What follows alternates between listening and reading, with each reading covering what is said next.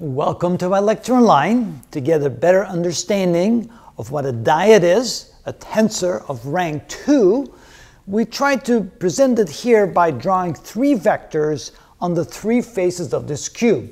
Now let's say that this cube represents a piece of a beam. Let's say we have a beam and we end up cutting the beam and looking at the surface. Or the beam doesn't have to be an I-beam, it could simply be a wooden beam that has a solid cross-section. And so let's see here that we have a solid cross-section and we want to know what the stress is at that particular location along the cut. Now that stress is going to have a magnitude and a direction, and that can be expressed by the sum of these three vectors. We have one vector which is pointing in the x direction, one vector which is pointing in the y direction, and one vector which is pointing in the z direction. Those three components, because those three vectors are three components, together add up to the tensor, or at least a portion of the tensor that is along the face that cuts across the x-axis. For example, this would be the YZ plane cutting across the x-axis. And at that location, I have a vector that describes the stress at that location, and that vector is represented by these three components right here. Now, when we take a look here on when we cut the beam along this plane right here, this would then be what we call the ZX plane.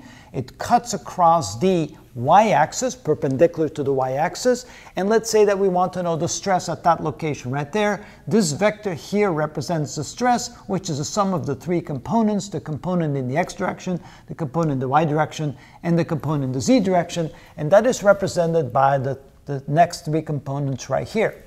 Or we can cut the beam across the z-axis, so that we have the xy plane right here. We want to determine the stress at that location.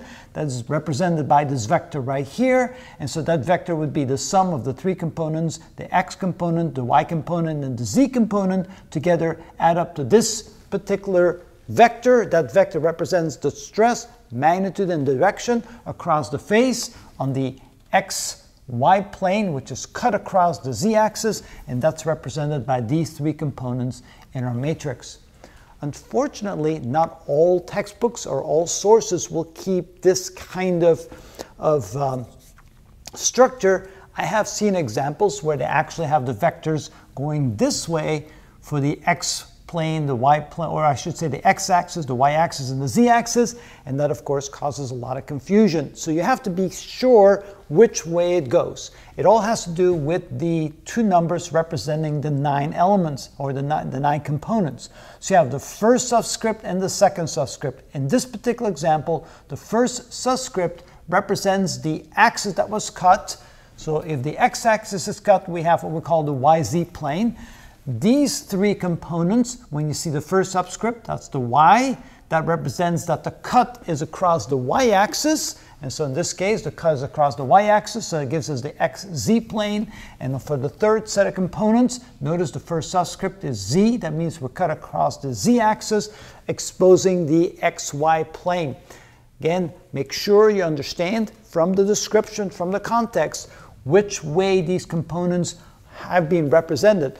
For example, which way the subscript of the components have been represented. Are the three vectors represented by the components cut like this, or are the three vectors represented by the components like this? Again, it depends on the textbook you're using or the reference you're using. Just always make sure the first subscript represents what, and the second subscript represents what. After that, either way works just fine as long as we stay consistent. And so we'll adhere to keeping this kind of format going, where we have the three vectors going horizontally. So this represents a cut across the x-axis, a cut across the y-axis, and a cut across the z-axis. So that's how we keep track of which way the vectors are oriented. And this is how we have the three sets of vectors representing the stresses at the three faces of that cube. And that's how it's done.